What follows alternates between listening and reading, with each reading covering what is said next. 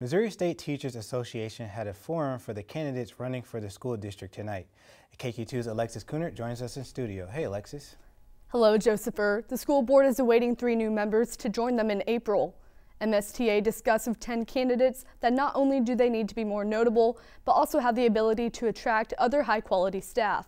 Their main focus is to fill in the Board of Education roles with members who can help build a positive bridge between parents and students.